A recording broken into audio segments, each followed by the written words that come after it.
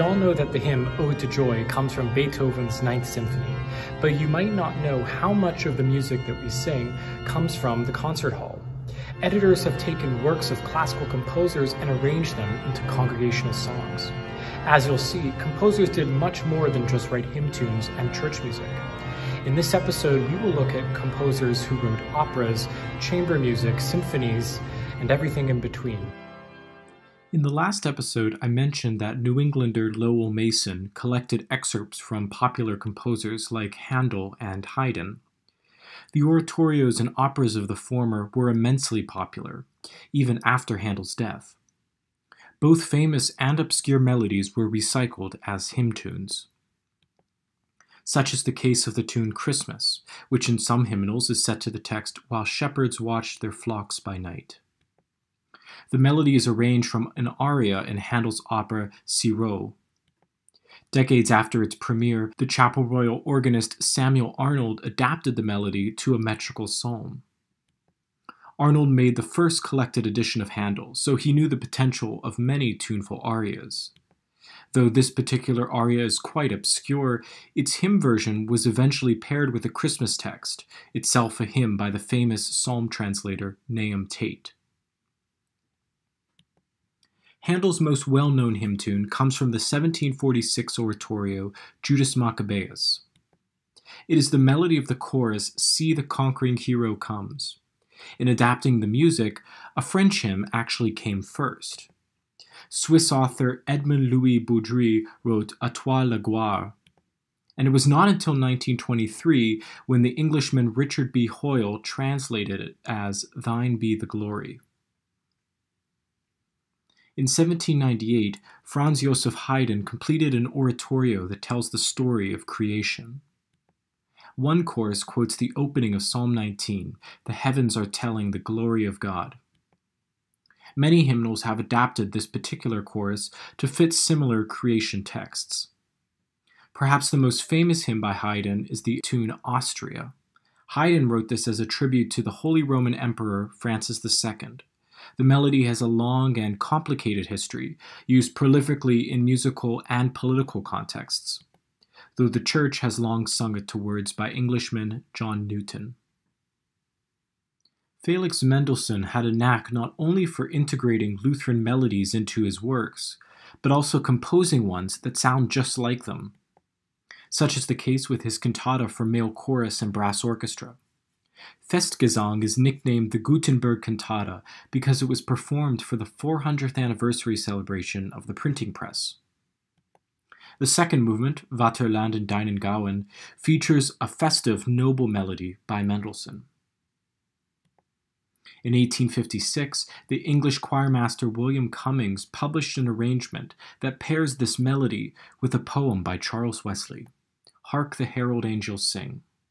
As we mentioned in the Wesley episode, it was originally titled "Hark How All the Welkin Rings," though by the end of the 1700s, it was altered to the title we know today.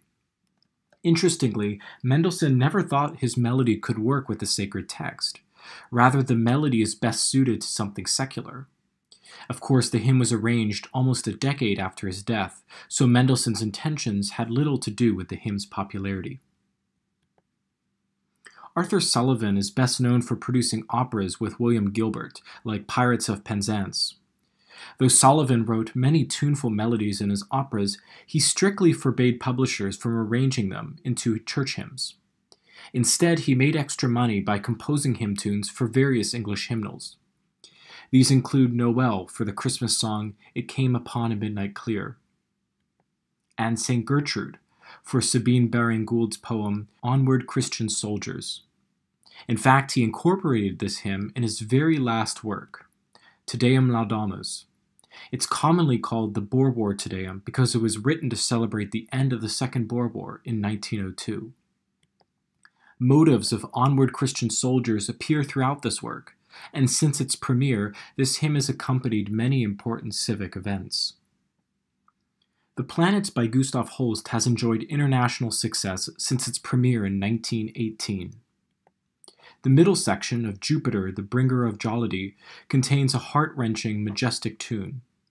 Several years later, Holst adapted it to fit the patriotic poem, I Vowed to Thee My Country. Many hymnals also pair this melody with Michael Parry's O God Beyond All Praising. Hubert Parry also wrote original tunes for the latest hymnals. His unison setting of a poem by William Blake is perhaps his best-known piece of music. It's been popularized ever since its creation in 1916 by Edward Elgar's orchestration and its use in the BBC proms. Another popular hymn comes from a now-forgotten oratorio. Early into Judith, the soloist sings the aria Long Since in Egypt's Plenteous Land. Decades later, a music director at Repton School in England used this melody for an American Quaker poem, and this is how we get the hymn tune Repton. Like his colleagues, Ralph Vaughan Williams contributed a number of original tunes for the latest hymnals. Though agnostic, he contributed a lot of church music, and was musical director for the new English hymnal, an Anglo-Catholic rival to hymns ancient and modern. In fact, he later spoke of it as highly instructive. I now know that 2 years of close association with some of the best, as well as some of the worst tunes in the world, was a better musical education than any amount of sonatas and fugue. From this project came original tunes like Down Amne, named after his birthplace, and Sine Nomine. The hymn Come My Way, My Truth, My Life is a transcription from his 5 mystical songs. These are settings of poems by George Herbert, scored for baritone, choir, and orchestra.